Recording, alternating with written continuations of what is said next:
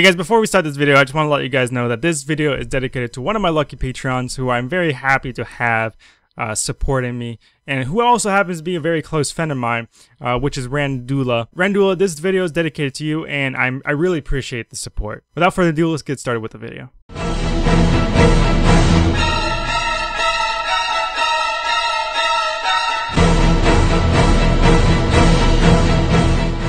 Hey guys, welcome back to the channel. My name is Brian from Kingdom Hearts Union Across the Nation, and today we're going to be going over the HD Riku Replica medal for today's medal analysis video. In case you don't know already, you haven't been to my channel so far, I already have most of the medals that come out in these new banners on my website at k2xnation.com, but at the very least you can check out HD Riku Replica here on the website. In case you're watching this from some time in the future, you can go ahead and click on the medal analysis tab, go to tier 8, and he'll be there for you to go and click on and look at.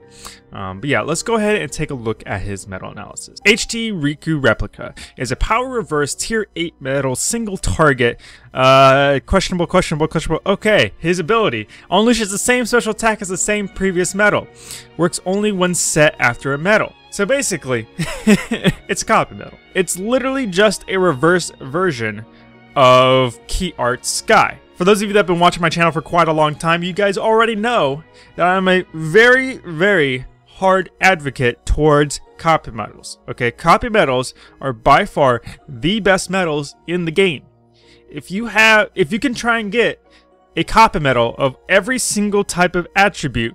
So when I say attribute, I don't mean just a power one and a speed and magic and you're good. I mean like you need both a power upright and power reverse, okay, of the same copy medal. For copy medals, there's always copy medals that copy backwards and copy forwards. The ones that copy forwards are ones like HD Naminé, Antiform Sora, HD Vanitas. Okay, these are the ones that are considered copying forward because the copy medal gets used first before the actual original medal itself. Okay, that's what's copying forward.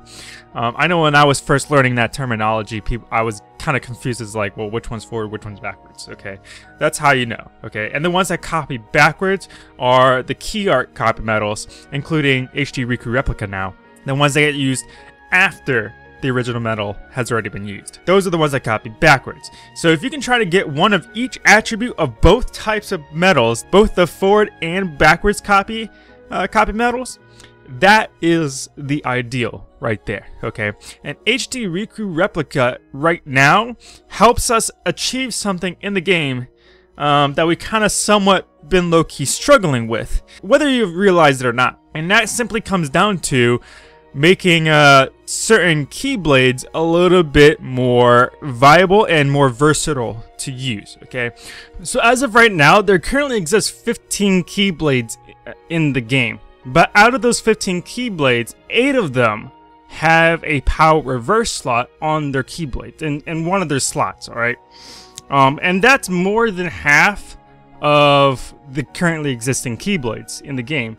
So that's actually a pretty big chunk of keyblades that you can actually potentially use the HD Riku Replica medal on if needed. Okay, and like I said before, it completely depends on whether or not you actually have the Kairi Shion EX medal that will determine which of these keyblades you actually use it on. Now let's say you have the Kairi Shion EX medals. Okay, in that case, the list of keyblades that are viable for you to use actually goes down to 5, which are the ones shown on here on screen, which would be Treasure Trove, Fenrir, Stroke of Midnight, Fairy Stars, and Darkgnaw. And the main reason behind that is because of the fact that they have a power reverse slot in their slot 4 or after. Okay, and I'll explain that in a sec. Okay, the 3 keyblades that I do not have listed on this list are gonna be the Starlight, the Olympia, and the Mughal Glory. Alright, and the main reason I say this is because of the fact, well, here, take a look at this real quick, okay? Think about it. If you have Kairi Shion EX, you're most likely going to have Kairi Shion EX with a copy medal copying it right here in the first 2 slots. Okay, we're looking at the Starlight right now. So you're going to have those first 2 slots here.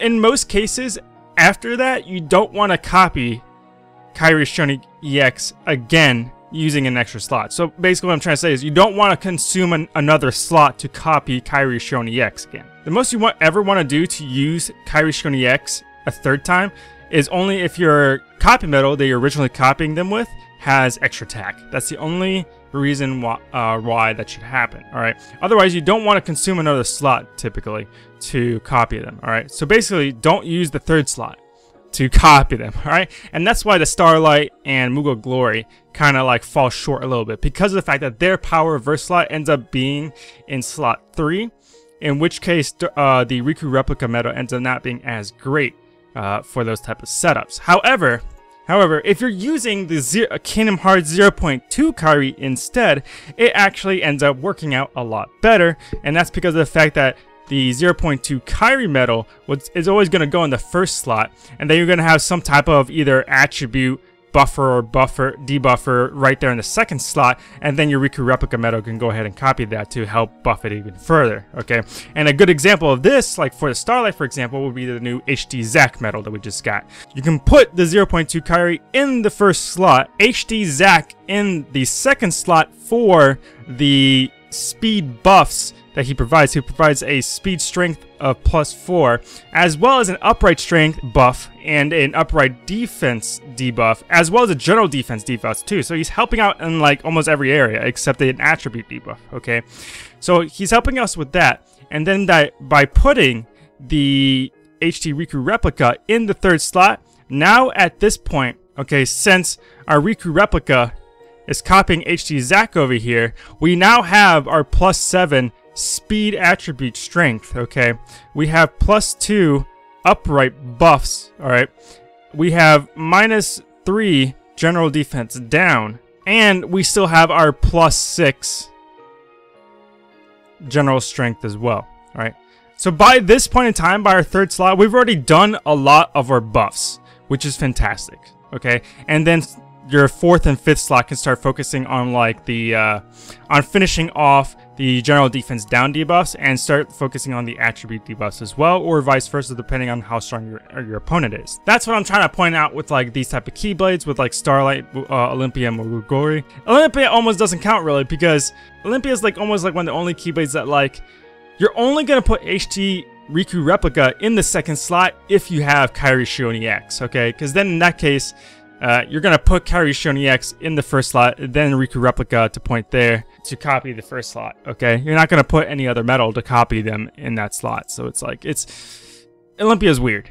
All right, but yeah, like the same type of thing as Starlight affects the Moogle Glory, so that's something to consider, and that's the whole reason why they're not listed on my article, because they're very iffy. If you guys are able to get the HD Riku Replica medal, I highly recommend you try and get it as much as possible.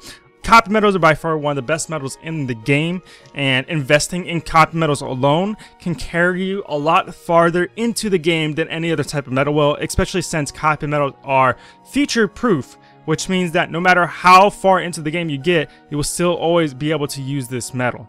Okay, and that's primarily, for those of you that are new to the game, that's primarily because of the fact that the game changes really fast. Like the meta changes really fast. So literally, you could have one setup that is OP 1 week end up being mediocre the next month. Okay, that's how fast these setups and medals end up changing. Okay, and copy medals are pretty much almost like an exception to that. They're not affected by this nearly as much. But other than that, that's it for today, guys. If you enjoyed the episode, please leave a like and subscribe, and hit that bell button down below. It is the best way to know when I upload new videos such as this one. Other than that, my name is Brian from Kingdom Hearts Cross Nation, and I will see you guys in the next video. Peace.